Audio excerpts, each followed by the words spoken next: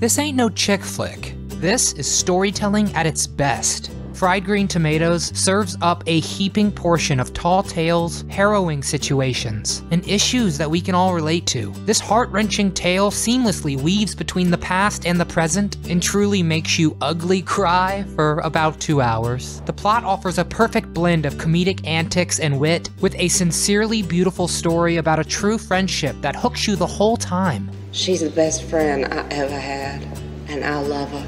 The film is superbly acted, and 4 powerhouse actresses were crucial to its success. So let's dig a little deeper in this garden of immense talent and see what the actresses are up to today. I'm your host, Nostalgic Nick, and you should probably grab your box of tissues, because we're gonna revisit Lil Bit, Ruth, Tawanda, the Avenger, and of course, Precious Ninny. If you enjoy this video, please give it a thumbs up, and be sure to subscribe to our channel so you don't miss our next throwback episode. And we want to hear from you too. What's your favorite scene from this beautiful movie? Tell us in the comments below. We read them all and we talk back too. Kathy Bates. Kathy Bates shines as Evelyn, an unhappy middle-aged housewife in a rut of a marriage. We helplessly watch as Evelyn tries to patch up the marriage, trying everything from cold beer and fried chicken to a surprise welcome home outfit made entirely of saran wrap. But thick-headed Ed just wants to catch the end of the game. Whatever game. We watch her character grow and evolve, slowly transforming into her inner power character Tawanda, righter of wrongs, queen beyond compare. Her arc culminates at the Winn-Dixie parking lot when Evelyn finally unleashes years of built-up aggression that so many of us yearn to do. What a smashing scene. What are you doing? Are you crazy? Face it, girls. I'm older and I have more insurance. Kathy studied acting in college and in 1970 moved to New York City at 22 to further her arts education. She struggled for about 7 years before finally earning a sizable role in the Dustin Hoffman-led 1978 film Straight Time. But it was the 90s where things became miserably good. Stephen King's Misery saw Kathy Bates turn into a powerhouse who needed to be feared. Just ask James Caan. She would take home the Best Actress Oscar for that role. To Misery. Bates was now a force to be reckoned with. She began directing television, including 5 episodes of the critically acclaimed HBO drama 6 Feet Under, which she also acted in 10 episodes of. Bates' career is impeccable and expansive, one second playing the outlandish mother of Bobby Boucher in the comedic Waterboy, while the next being nominated for Best Supporting Actress for the dramedy About Schmidt. For all her inspiring success, Bates admitted to struggling with depression and coped in part by writing sad songs. Throughout the years, she's endured some health scares, first from ovarian cancer, then breast cancer. After lymph node surgery, she also suffered from lymphedema. After tackling all these health problems, Bates happily announced she's lost 60 pounds and stated that she's feeling great. You can see her today in 59 episodes of American Horror Story, or if that's too scary, try the Netflix movie The Highwaymen from 2019. She's terrific along with Kevin Costner and Woody Harrelson. Jessica Tandy.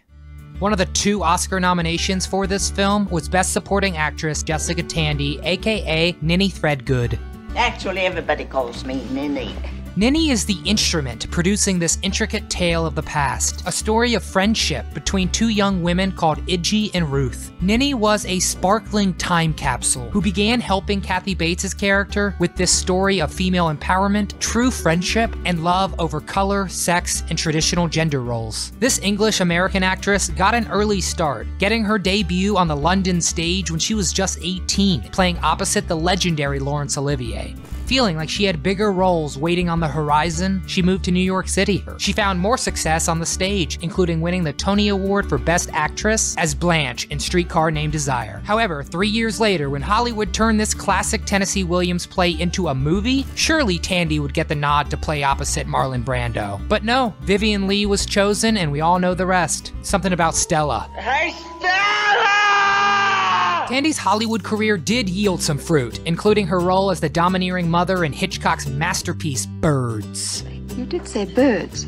This former member of People magazine's 50 Most Beautiful People really aged into her greatest legacy, her work as the aging and stubborn yet vivacious elder in Driving Miss Daisy. It provided her a Best Actress Oscar, and she and Morgan Freeman were fantastic. 2 years later, Fried Green Tomatoes was another resounding success, and Tandy, near the end of her career, was still showing the youngins how it's done. She really led by example, staying active in the business until just before she died at the age of 85.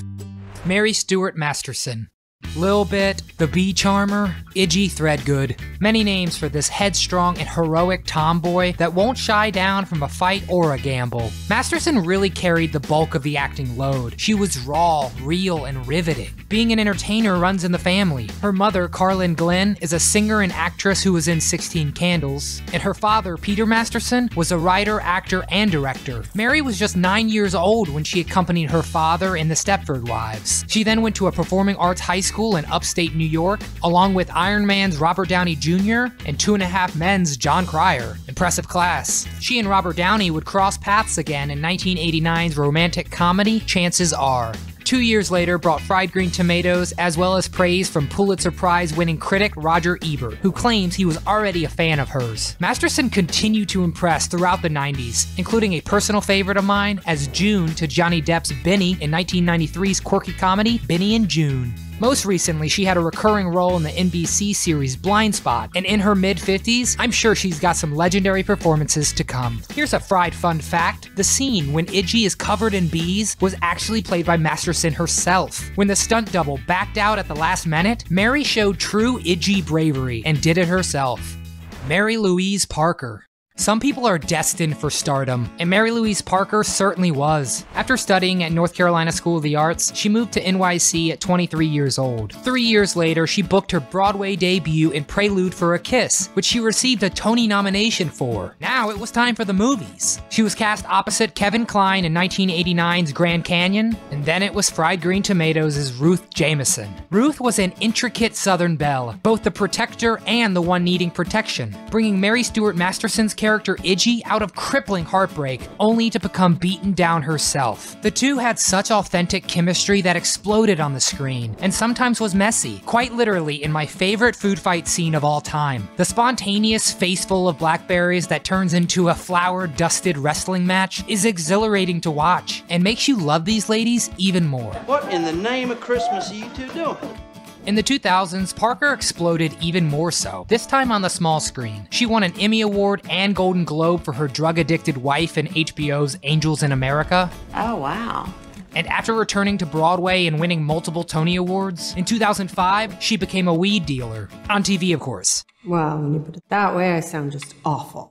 Showtime's hit comedy Weeds provided Parker with 8 seasons of fame-filled drama. And drama wasn't secluded for the television set. From 1996 to 2003, Parker dated actor Billy Crudup, best known for Almost Famous. They certainly made headlines as a 7-month pregnant Mary-Louise Parker was blindsided when Crudup ended their relationship for a 15-year younger Claire Danes. At 56 years old, Parker lives in Brooklyn Heights, where she enjoys a tranquil life dedicated to self-betterment and helping others. She practices transcendental meditation, which she says, quote, changed everything.